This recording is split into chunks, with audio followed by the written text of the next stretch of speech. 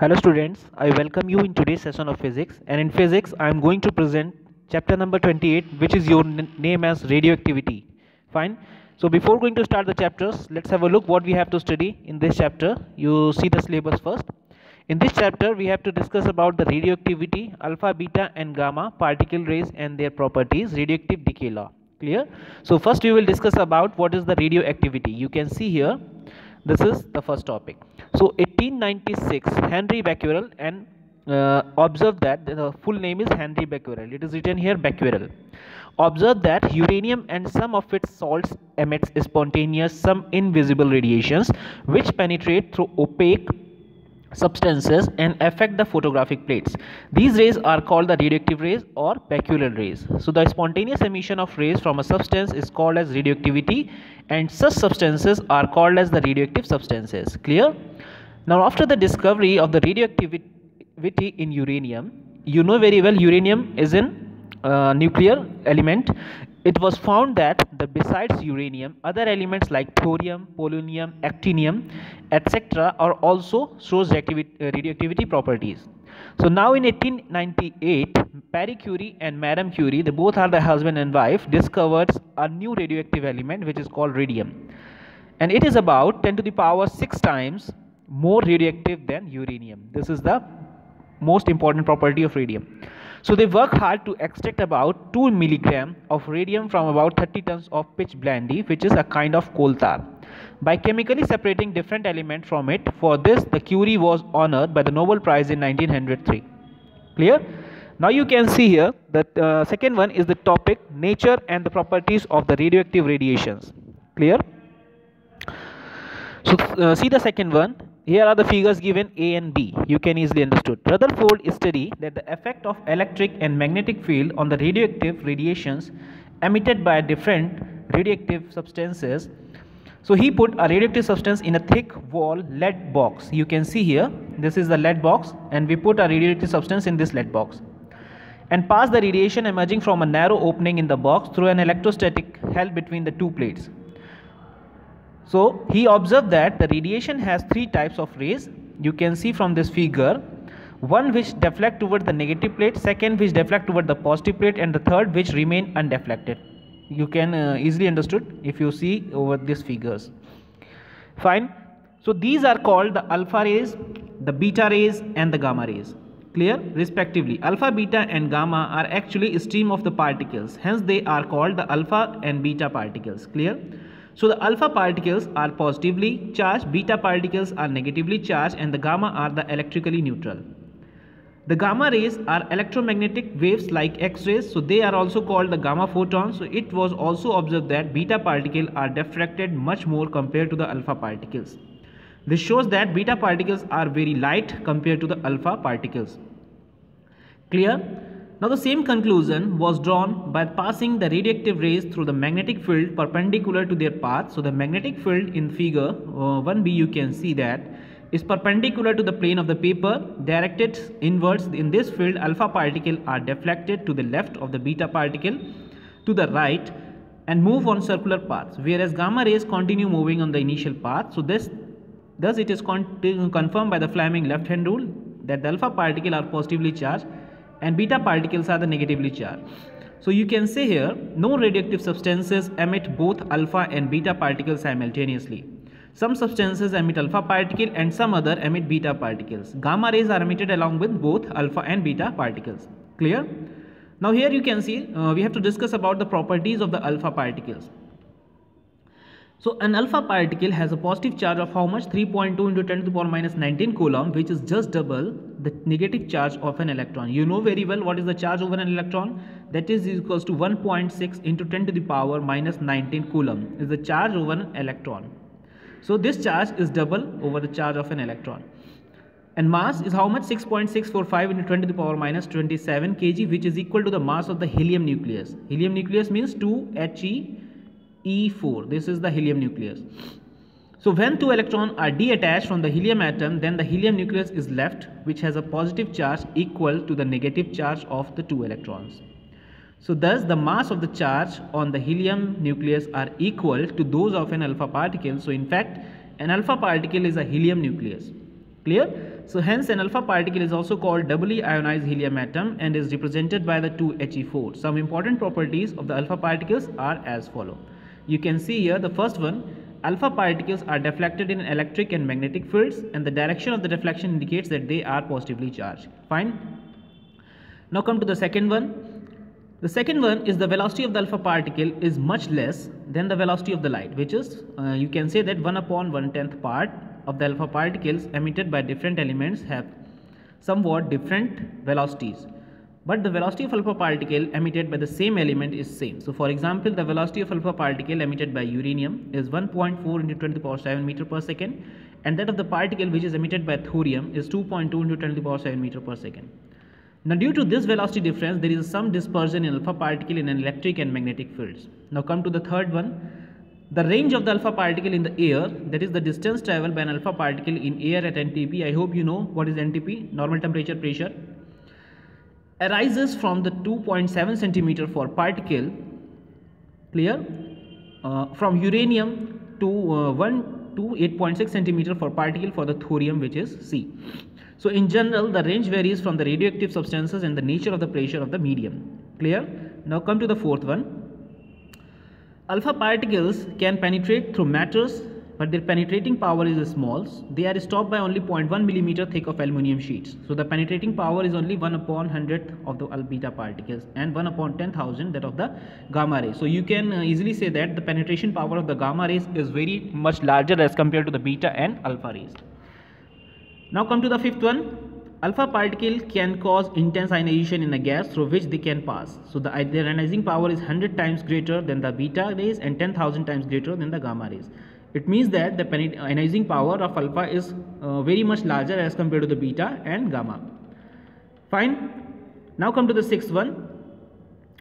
Alpha rays are scattered when passing through the thin foil of gold or mica, while most of the particle is scattered through the small angle. Some of them is scattered through a very large angle which is greater than 90 degree. Clear? Now come to the seventh one. Alpha particle produces fluorescence of a substance with zinc sulfide and the barium platinocides. When an alpha particle strikes fluorescent screen, a scintillation, we count the number of alpha particle by counting the number of scintillations. Clear?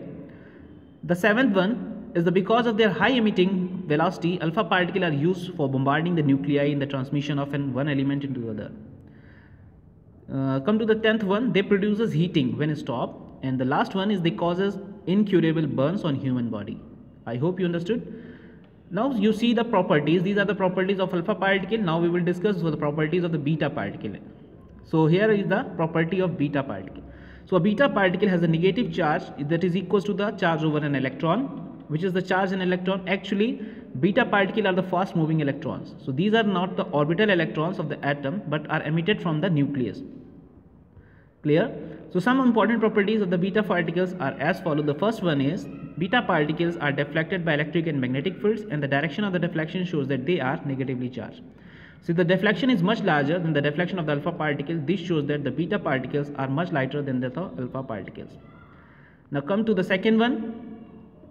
The velocity of the beta particles varies from 1 to 99% of the velocity of light. In velocity, beta particles differ from cathode rays. There is enough variation in the velocities of the beta particle that is emitted by the same radioactive substances. This is why enough dispersion is found in these particles in electric and magnetic fields. Fine. Now come to the third one. Since the velocity of the beta particle is of the order of velocity of light, so their masses increases with the increase in their velocities. If the rest mass of beta particle be m0, then their state of the velocity will be v, and m then according to the Einstein theory of relativity, we have m is equals to m0 root 1 minus v square by c square, where c you know very well is the velocity of light. Clearly the value v approaches, the value of m go on increasing. So there are other important properties of the beta particles. I am not discussing all of them. I am just telling you here you can see the most important one, the fifth and the sixth one. The penetrating power of the beta particle is 100 times larger than the penetrating power of alpha. That is, they can pass through 1 mm thick sheet. And the sixth one is the beta particle ionizes gases, but their ionizing power is much smaller than the ionizing power of alpha particles. Beta particle cannot produce ionization continuously. Their track in the cloud chamber do not appear to be a continuous. Fine. I hope you understood. Now see the properties of gamma rays. Here is the property of gamma rays. So like X rays, the gamma rays are electromagnetic waves. the energy of gamma photon is very large, in the order of million electron volt. Clear? So hence the wavelength of the gamma photon of the energy 1 mega electron volt is equal to 10 to the power 6 electron volt, and you can see here this is the wavelength of 0.01 angstrom, which is about 1 by 100 part of the wavelength of X-rays. So the important properties of the gamma rays are as follows. You can see here these are the few properties. So I am not discussing all of them. I am coming to the important one, which is your you can say that the 8th and the 9th one. You can see here. Though there is a much similarity between X-rays and gamma rays, yet their sources of origin are different. X-rays are produced by the transition of electron. This is the most important one. In an atom from one energy level to another energy level, that is, it is the atomic property. Whereas the gamma rays are produced by the nucleus, that is a nuclear property. Now come to the 9th one. Gamma rays are absorbed by substance and give rise to the phenomenon of pair of production. When a gamma rays photon strike the nucleus or some atom, its energy is converted into an electron and a positron, positively charged electron, and its own existence is extinguished. You can see here when a gamma photon is break down into an electron which is minus, and when we electron considering the positive charge, then it is considered as the positron. Clear? Now with the help of this table you can easily understood what is the property alpha particle, beta particle and gamma rays, nature, their charge, their rest masses, their velocity, their ionization power and their penetrating power. So kindly remember this table, this is the important one. Clear? And I am moving to the radioactivity decay law and decay constant. This is the important topic, which is your third one. So we have read that the atoms of a radioactive element emit alpha particle or beta particle and also the gamma rays. As a result, both the atomic weight and the atomic number are changed. So thus the original radioactive atom is decay and an atom of some new element is born. This phenomena is called the radioactive decay. Clear? So radioactive disintegration, for example, when an alpha particle is emitted from a uranium atom, then it is converted into a thorium atom, and this can be represented by this. That is, if a uranium is break down, then it gives that alpha particle, that is 2He4, and a thorium atom is also formed. So this shows that the emission of result in an atom whose mass number is lower by 4 and the atomic number is lower by 2, because there is an alpha particle is emitting. So you can see here 92 uranium 238, there is a change in the mass number by 4 unit and the change in the atomic number by 2 unit. So that is the thing written here. So if the new atom formed by alpha emission is a radioactive, then it is 2 decay and the third new atom is obtained. So for example, you can see here thorium is also a radioactive element. So by emitting a beta particle, it is converted to a protoactinium atom. You can see with from the thorium atom, a beta particle is emitted and it is changes. There is no change in the mass number when a beta particle is emit from a thorium atom, then atomic number is increased by 1 unit and there is no change in the mass number, and there is anti-neutrino particle is also comes out. This shows that the beta emission result in the atom whose mass number is same, that's the parent atom, but whose atomic number is higher than by 1 than the parent atom. That is the thing given here. Clear? Now come to on this here, radioactivity decay is a nuclear process, that is the radioactive rays are emitted from the nucleus of the atom. So this process cannot be accelerated or slowed down by any physical or chemical process. This is the most important one. So for example, by changing temperature, pressure, etc., or by mixing some other substances with the radioactive materials. This is because the energy or chemical changes is of the order of 1 electron volt, whereas nuclear energy is of the order of million of electron volt. Clear? So a change of 1 to 2 electron volt of energy cannot affect the nucleus. Similarly, ordinary temperature changes cannot affect the rate of decay in a radioactive material.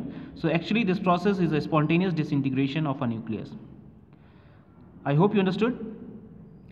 Now come to the Rutherford and Soddy law of radioactive decay. Rutherford and Soddy made experimental study of the radioactive decays of various radioactive material and found that the decay of all radioactive material is governed by the general law. So according to this law, the rate of decay of radioactive atoms at any instant is proportional to the number of atoms present at that instant. Let's suppose capital N be the number of atoms present in the radioactive substance at any instant t, and dn be the number of that disintegrate in a short interval time dt, then the rate of disintegration, that is minus dn by dt, is proportional to n. So you can write it minus dn by dt is equal to lambda times of n, where lambda is a constant for a given substance and is called its decay constant. This is the important one. Or you can also say disintegration constant or radioactive constant. or also transformation constant. So for a given element, the value of lambda is constant, but for different element it is different from the above equation. So you can write it dn over n is equals to minus lambda times of dt, or you can take, if we take log on both the sided, then you can write it like this: log e n minus lambda t plus c. Here after integration, not taking the log, here we integrate the term dn by n and integrating both sides, so finally we will get this, where c is the integration constant. To determine the c, we apply the initial condition. Suppose we have the n0 atom in the beginning, that is n is equals to n0 at t is equals to 0, so you can easily find out the value of c. Now this value we put in the above equation, and finally you can see here this is the relation between the initial number of atoms and the after this integration, n is equals to n0 e to the power minus lambda t. This thing you had already covered in chemistry also. So here n0 and n are the number of atoms in a radioactive substance at time t is equals to 0 and after t respectively. So according to this equation, the decay of a radioactive substance is an exponential. Find, that is, the decay is rapid in the beginning and then its rate decreases continuously. So it means that a radioactive substance will take infinite time in decaying completely. Now if we put t is equals to 1 by lambda, so in equation this, so what we will get here, n is equals to n0 e to the power minus 1, or you can write it n0 by e. In place of e you can write 2.718 and it finally come to 0.368 n0. So thus in a radioactive material, after an interval of equal to the reciprocal or decay constant, the undecayed atoms are 36.8% of their initial number. So conversely, the radioactive decay constant may be defined as the reciprocal of the time during which the number of the atom in a radioactive substances reduces to 36.8% of their initial number. I hope you understand what I taught you. If you have still any doubt, you can ask me in the comment section.